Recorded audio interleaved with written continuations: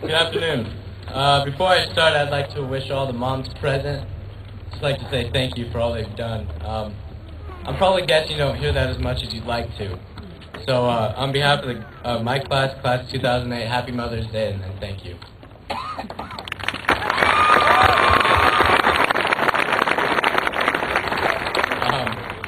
This day holds a lot more than any other day because we finally get to make the choices we feel are right, and our parents can only watch from the sidelines.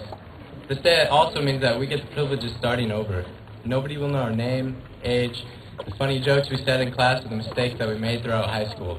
This is our time to make things right, to be who we want to be. This world is big, and there's so much out there that we still don't know. One night I was watching the Discovery Channel. It just so happened to be on the giant squid. Well, this creature is amazing. It can grow from 20 to 80 feet long. That's sometimes longer than a school bus. And we've never seen, well, the show was on about how we've never seen one alive, or at least have proof of it. Well, these scientists would go on expeditions for years at a time looking for this animal, and you could see the frustration grow. But at the end of each day, you could see the patience in their eyes, knowing that after enough time, they will succeed. And that's exactly what happened. With some luck, as they reeled up a fishing line that had a video camera on the end, a young female just under 30 feet was hooked, and thus the first video was captured. This wasn't until early in the year 2006, only 2 years ago. As frustrated and hopeless as they seemed to get, they persevered until they were successful. I hope that as we start our new lives, that we would live with this mentality, and that we would chase our dreams until we are satisfied. Because we are the future, and it is exactly what we make it. One more thing, I want to share with you my fascination with the miracle of life. I gathered this information from a Louis Giglio DVD. When our parents got together, one cell from each of them combined into one single cell. Each cell was carrying 23 chromosomes each, half your mom's DNA and half your dad's DNA. When these cells merged, they set out to form the 3 billion character code of what makes you. 3 billion. Now, if you take that whole code out of its one single cell and stretch all of it out, that's enough DNA to stand 6 feet tall. That's taller than I am right now standing in front of you.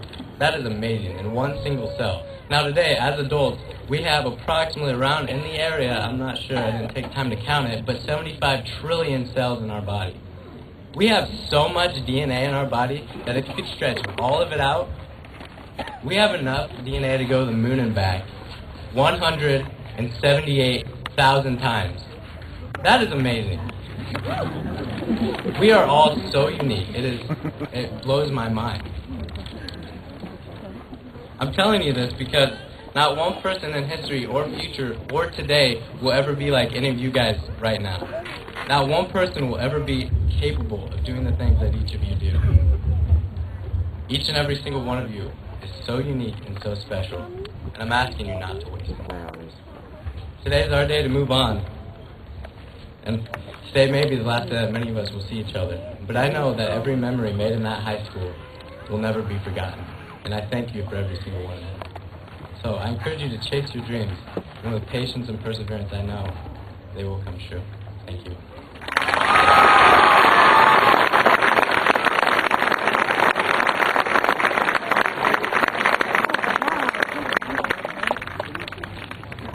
At this time, you may move your tassel from the right to the left side, signifying the completion of the graduation ceremony.